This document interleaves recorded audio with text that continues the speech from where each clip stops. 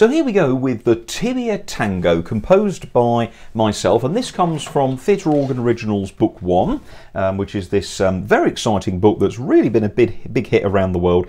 And this was written during the COVID lockdown, and it's 5 new pieces for theatre organ, over 40 pages of music, originally composed with the cinema organ, the theatre organ, the Wurlitzer, the Compton, whatever you want to call it, in mind.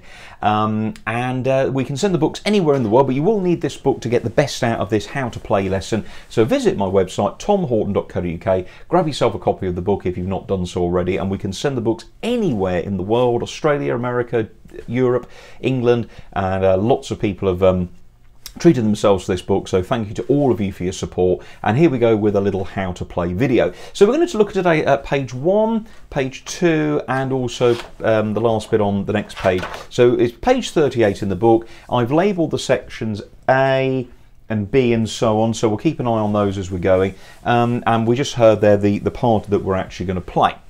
Now, today I haven't actually got my solo keyboard rigged up, so we're gonna be doing everything on the top keyboard today. This is the solo and the great line, so that's just for the purposes of the camera.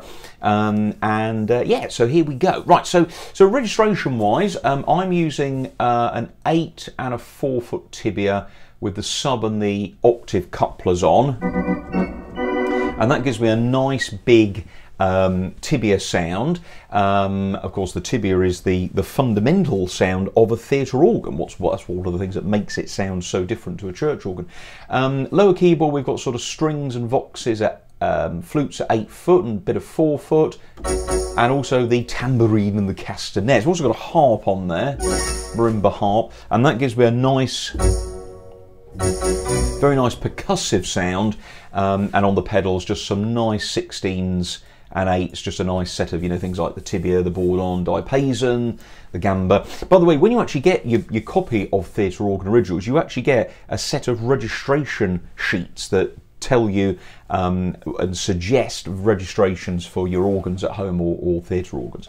So here's the introduction. Let's play this through then.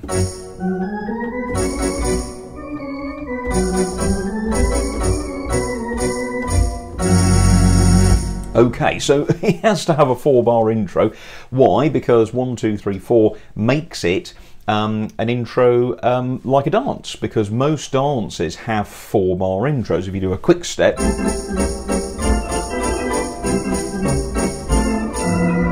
and then you're in. So that became a common thing, particularly in sequence dancing, very important. So 4-bar intro is the order of the day. So notice here on the accompaniment, we've got some really nice, let's put the music on the screen very quickly. Notice here we've got staccatos on the music, and that's because we want a really nice, short, sharp effect from the pedals and the accompaniment. So let's just have a quick waltz through these chords together, gang.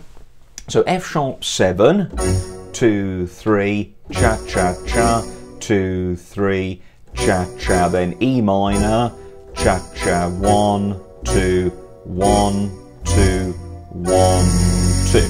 Now, obviously with a theatre organ, when you play the tambourine and the castanets, as I'm using here, when you tap them like that, in the chamber, the tambourine is just being shook very, very quickly. If you hold the keys down, you can see it reiterates. It keeps going. So when you see the staccato over the chord, it means you need to really shorten that from, say, a crotchet to a quaver, a quarter note to an 8th note for our American friends, 2, 3, B minor, 2, 3. So then we're down here, look, so we've got E minor, 2 chords on the second beat, and then F sharp 7 again, an A sharp there on the pedal, watch out for that, the leading note of B minor, and that goes to B minor, B diminished, and then back to, so watch out there, there's an F natural there on the pedals, look, so I'm going B diminished on F natural, and then F sharp 7, look, that one there has got a line over it, and that's called a tenuto mark. That means give me my full length, so 3, 4. Okay, so it's back to the beginning. We're going to go da da da da da da da da da. 1, 2 and 3, 4. 1 diminished, hold. Okay, so that's how your left hand goes. So a good idea with this piece is actually to make sure that you practice the left hand, the accompaniment and the pedal lines. By the way, if you're wondering about the score, you're probably noticing it's a bit unusual. We have 4 lines, and that's because I've written it that way. Well, a bit of audience research went in it, and most people were saying, well, we'd like 3 staves, so pedals, left hand, right hand. But I thought, well, if I lay it out for a 3-manual theatre organ, it'd be pedal, accompaniment, grate and solo. So there are lines written for the solo. Now, if you've only got a 2-manual organ, you can play those on the top keyboard. Maybe if you're playing an electronic organ at home with a split feature, you can play down here. But obviously there are some 3-manual organs out there now. Those are with Allens or maybe Verzi Pergamons and things.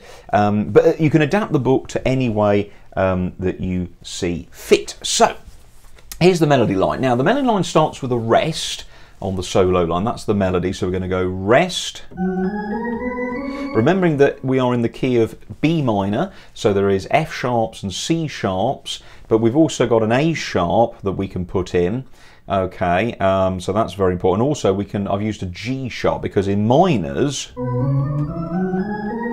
you can do different things, but you can raise the 7th and the 6th note for melodic and harmonic minors.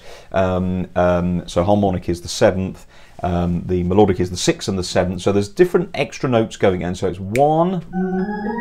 Notice that big sound there from the 8 and 4 foot tibia. I'm using the main solo tibia, but the 16 and the 2 foot effect are being made by the octave couplet. So it's just 2 stops, 2 coupler stops, job done. 1.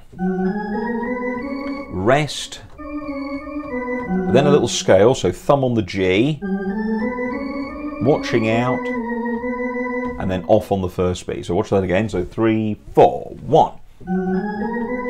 Rest. Do do do do do do. Oops, slip there. Getting excited, gang. So there we go. That's our introduction. So let's put that together slowly. Here we go. 1, 2, 3, and chord. And then on the C sharp, we're going to play the quavers here, the pedal, B minor, like a stab look. 1, 2, da da da da da. Okay, then we're going to go E minor. Da da. Chord, hold. Now the reason we're holding there is because there's a penchant of the tango music style, the genre, if you will, is that sometimes we hold certain beats to give more emphasis, and so that's what we're doing on that F sharp 7 there. As you can see there is an F sharp, dominant 7th chord, but we're also going to trill on an F natural. Now there's a sharp next to the trill, so that means you play the F natural as your first note, but trill above it to the sharp, not the note next door. So don't do this. It's got to be F sharp and F. So we're doing that, okay? So we're doing that little movement there. If I put the camera on, it would help. And it's just for 3 beats. So 1, diminished, 3, 4. And then it goes into the next page, F sharp. We've just put a parenthesis F sharp in there just to remind us that it's an F sharp melody. So that's the introduction, folks. So that's called section A, and we want to work that through first of all. Here we go. So all together then. 1, 2, 3, and.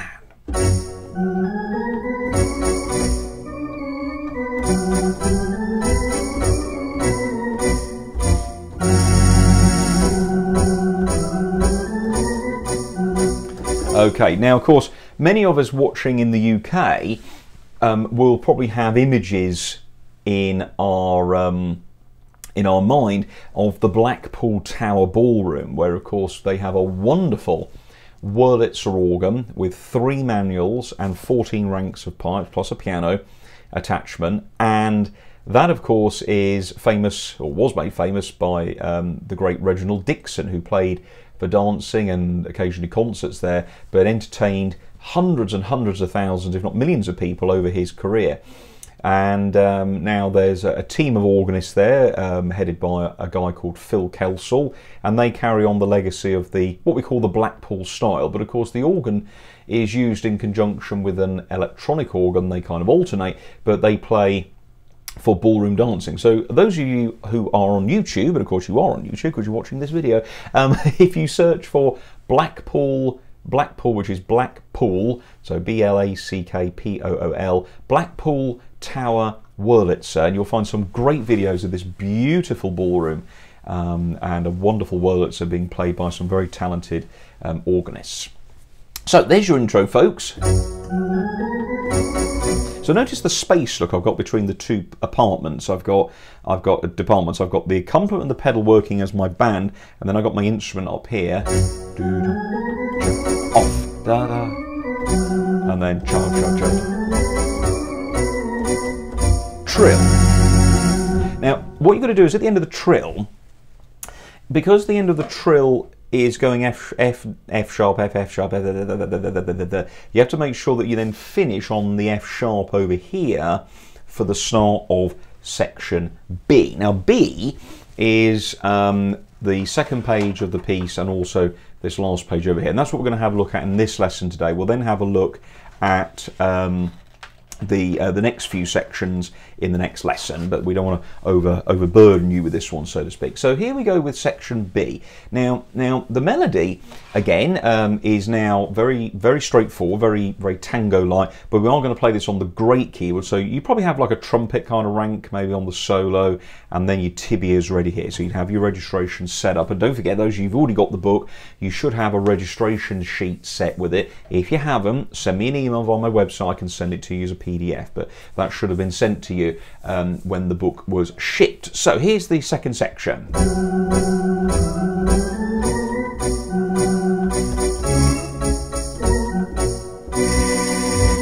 One or two extra chords in there for fun.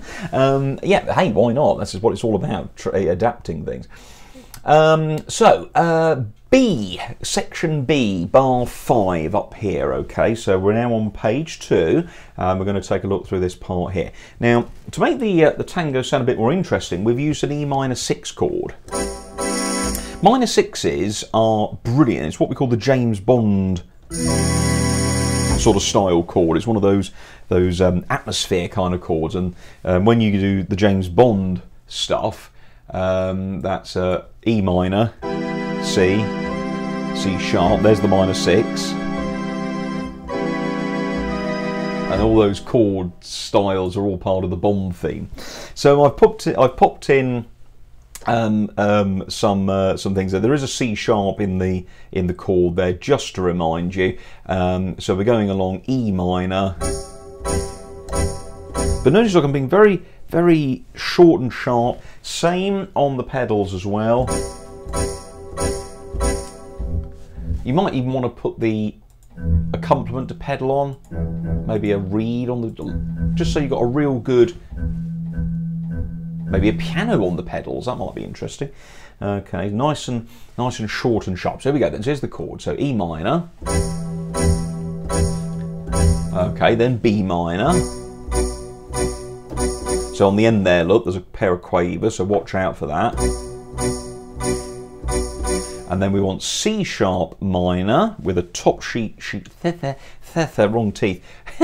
C cells, C sharps on the C sharp. C sharp minor, 1, 2. Here's that F sharp 7 chord again, look. That's our dominant 7 to lead us to our cadence. And then an A sharp on the pedals. So watch the pedals there, look, we're going C sharp, C sharp, F sharp, A sharp, then to B. All right, so watch out for that. So we're going 1, 2, 3, 4, 1, 2, and 3. And then at the end, there's a 1, 2, and 3. So I can stretch with my foot. You can just go 1, 2, and 3. You could do that, or go bum, rest, da, bum. So it's bum, rest, da, dum. And we hold the chord down. 1, 2, do. Okay, you could cut the chord a little shorter there if you wanted to. Okay, so mostly just straight single beats there, just with the odd quavers on beat 4. Da dum, 1, 2, and 3. okay, and that gives it a nice clean ending. So that's 4 bars, okay.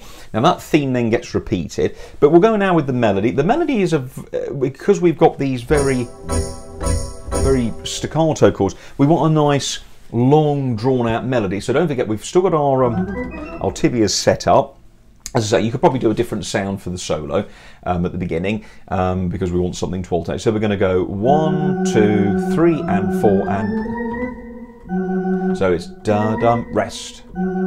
So watch out for that because there's some articulation in there. And the articulation is da-la-la-la-la, da-dum, bum. So there's a tenuto mark and then a staccato mark. So the A sharp is held, and then you come off the B nice and short.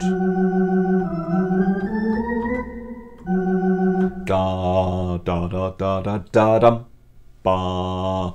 Okay, and then notice on the next bar, look, we've got C sharp to E, A sharp to F sharp. Same style though. Short on the last note, long on the first note. So ba bum, ba bum, bum. Okay. Notice the A sharp is a very common note. That's because that in a minor key is the raised 7th, which we use a lot in minor keys. So when you're playing, it's a case of learning your right hand and your pedals. So you can do those. Okay, but then the melody, it's going to be nice and smooth with articulation. Okay, so that's bass section B. Okay, that's all through there. Let's pop that now together, and it goes like this: 1, 2, or 1, 2, 3, 4.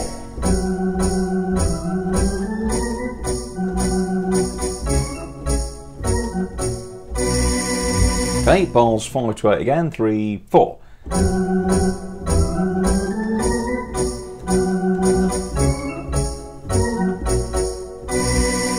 There you go. You can do some. If you fancy doing again, that's fine. Put that in. That's your choice. You want to do a little version of it yourself, no problems at all.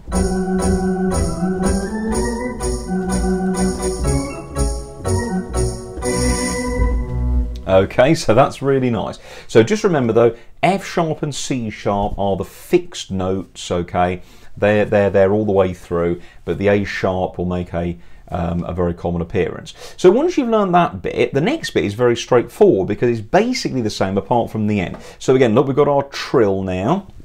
Here on bar 8, 9, there's a trill. So we're going to go 1, 1, 2, rest, trill.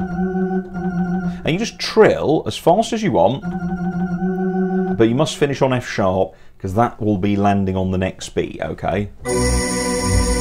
Alright, here we go then, into the next bit.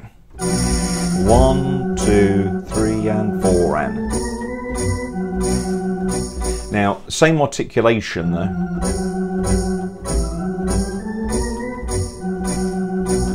Now, there are some little differences there, particularly in the pedal line. The pedal line, instead of going E, E, E, E, B, B, B, B, we're now going to pop in a variation on the pedal lines. So it's E, G, B, G, B, F sharp, B, B. So do, do, do, do, do, do, do, do. Very short though. The chords are the same.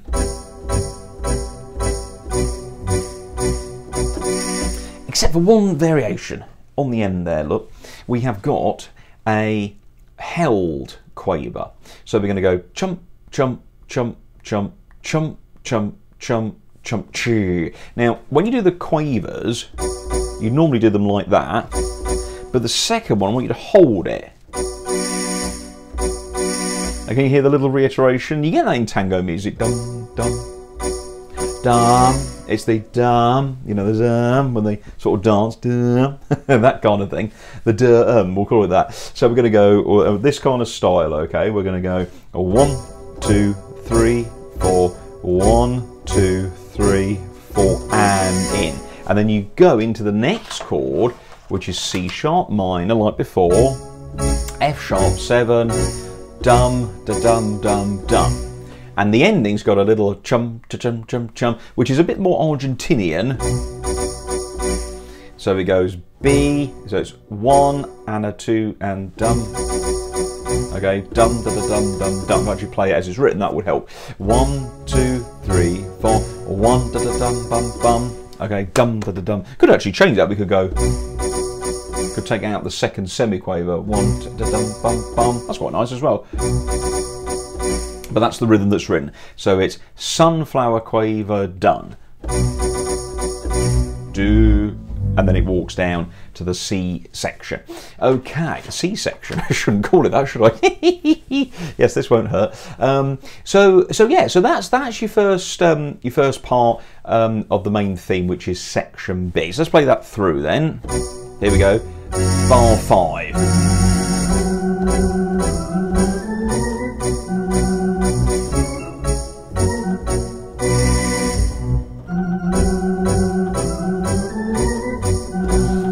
Turn the page.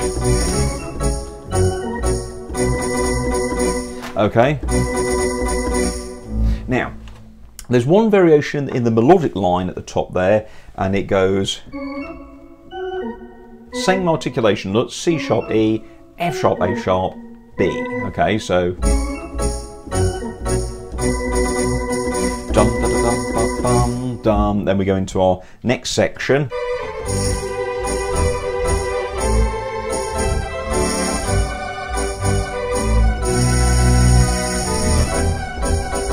And we'll look forward to playing that in the next video. So there we go, everybody. So that is the Tibia Tango. Sincerely hope you've enjoyed that. And that comes from this rather awesome book, if I do say so myself, Theatre Organ Originals, Volume 1. 5 new pieces, all different styles, arranged for the theatre organ. And so you can play them on your home organs as well. So thanks for watching, everyone. Do hit the subscribe button. And if you want to hear how the other songs go, there was a when the book first came out, we did a couple of live streams on to launch the book, so you'll be able to hear all the tunes on there and enjoy the way they sound. So thanks for your support, and I hope you've enjoyed learning the first part of Tibia Tango. We'll see you very soon. Thanks a lot. Bye bye.